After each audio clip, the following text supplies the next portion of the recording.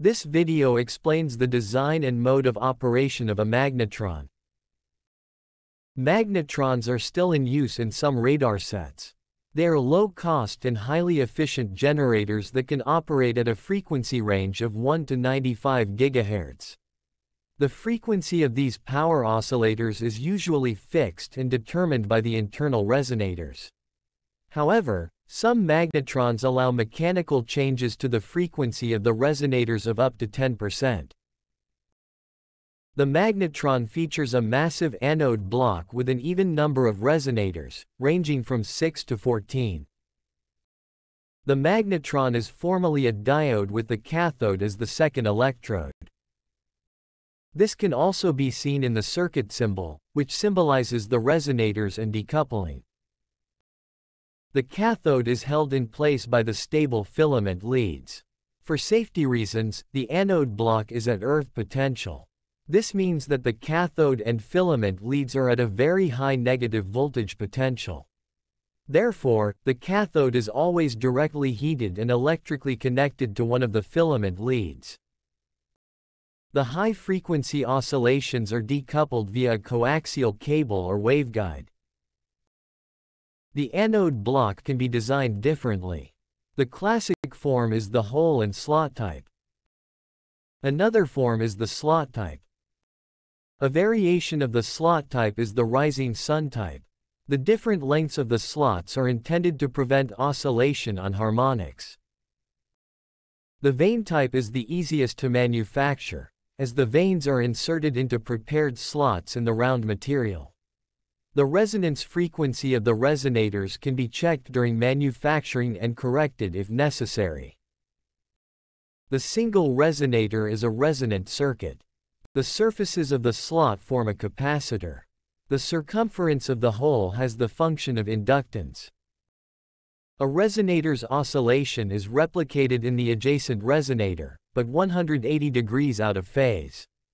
The area between the cathode and anode is called the interaction space, where electrons move. In the diagram, the interaction space is depicted as large to better visualize the electrons' paths. However, in reality, the anode is much closer to the cathode, and the interaction space is much narrower.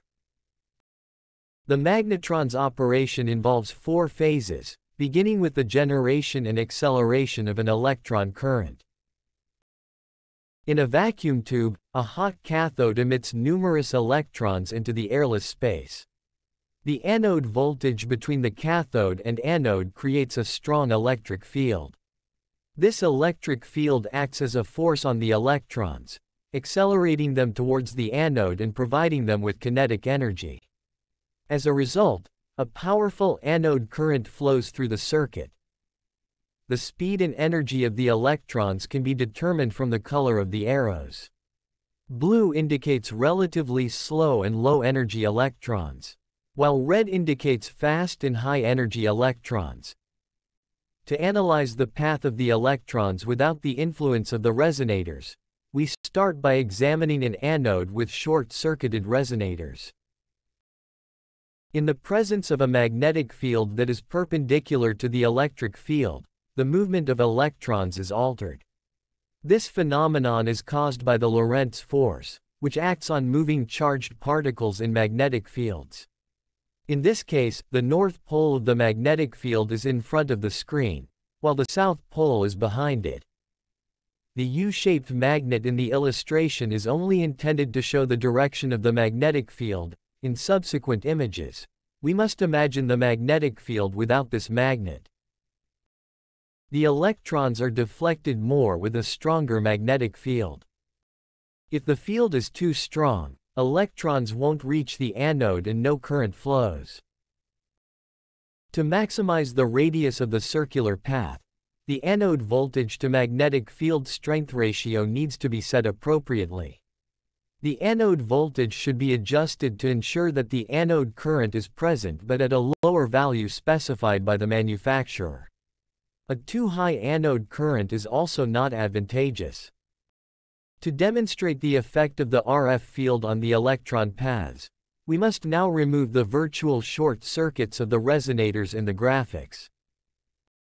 Although the anode may have a lack of electrons because of its high positive voltage in comparison to the cathode, there are still ample free electrons available to interact with an electron passing by.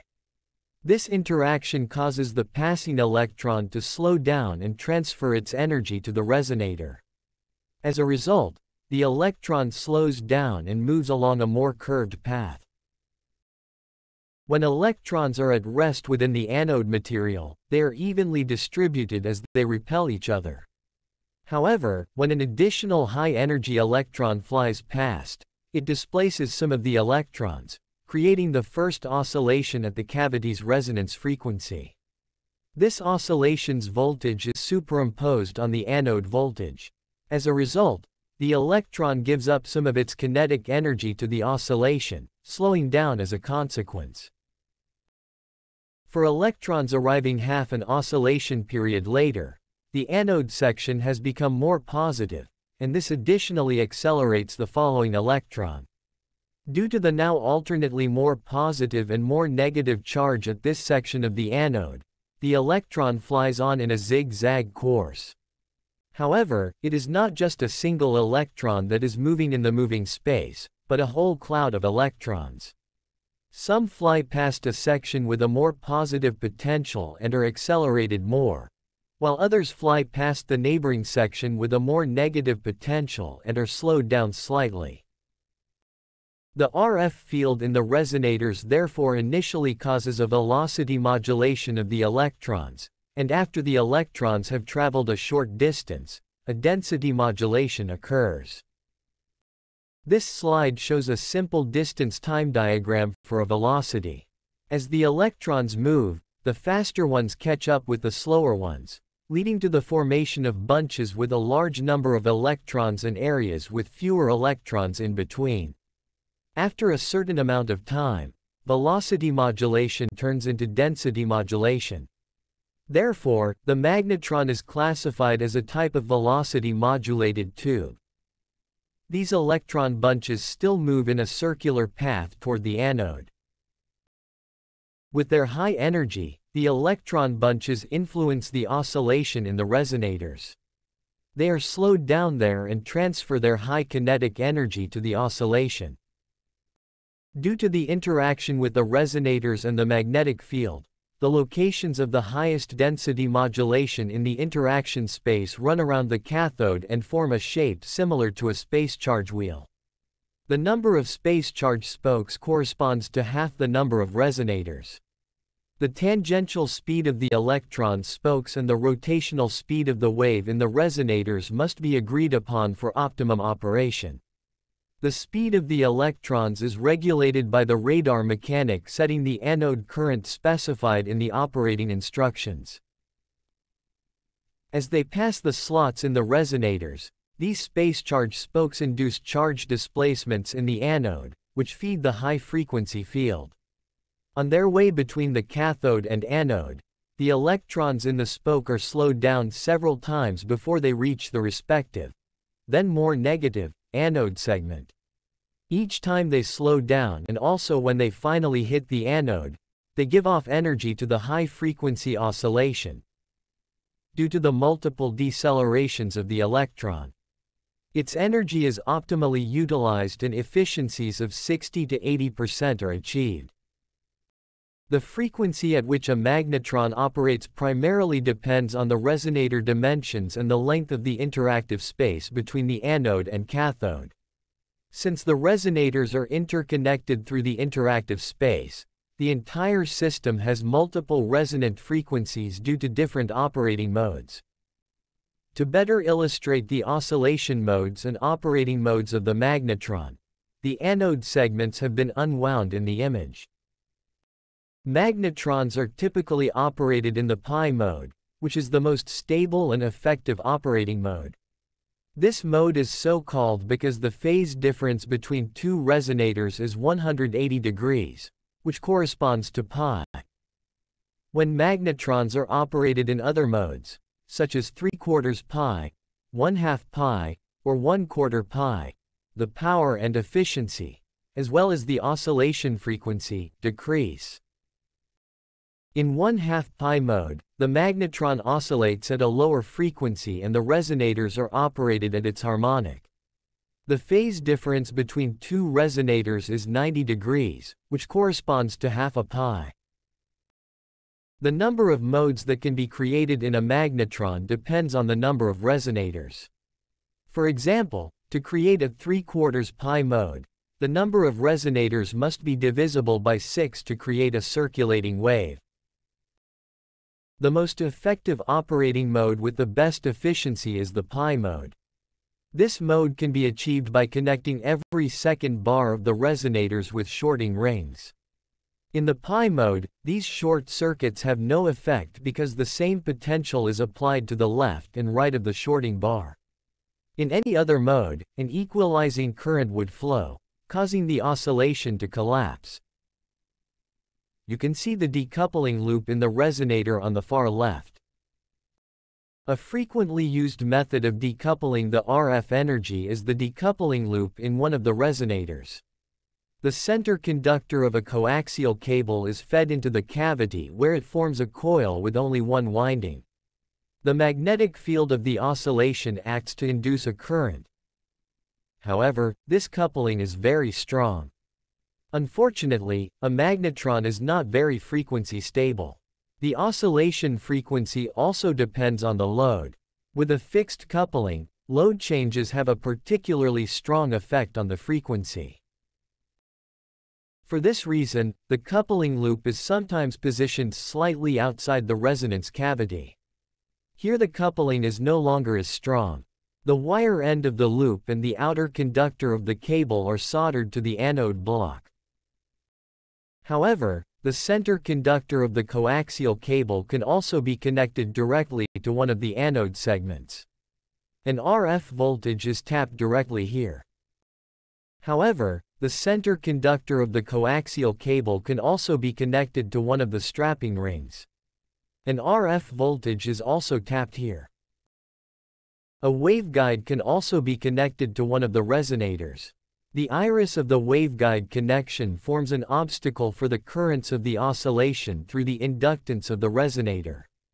This means that the upper side has a different voltage potential than the lower side. This creates an electric field between the opposing waveguide walls, which then propagates as a TE10 wave in the waveguide. With tunable magnetrons, the resonators can be mechanically tuned. The movement is transferred into the vacuum space by pressing a diaphragm-like wall of the tube inwards from the outside. The most common form of mechanical tuning of a magnetron is the so-called crown of thorns tuning. Here, tuning pins made of brass or aluminum are inserted into the resonators and act on the inductance of the resonator. Like coil cores, the penetration depth is a measure of the detuning. As can be seen here in the model, two resonators, the one covered by the heating leads and the one containing the decoupling loop, cannot be tuned. This limits the tuning bandwidth to around 5 to 7%.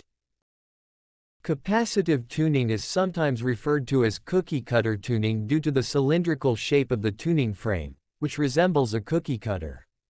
In this type of tuning, the strapping rings are embedded in milled notches in the bars of the resonators. The strapping ring for the even resonators is on the upper side, while the one for the odd resonators is on the bottom side of the anode block. There is always a small capacitance between the strapping rings and the skipped section, which runs parallel to the resonator. When an additional piece of metal is inserted between the strapping ring and the wall of the notch, the original capacitor becomes a series connection of two capacitors. The resulting capacitance is increased due to the greatly reduced spacing.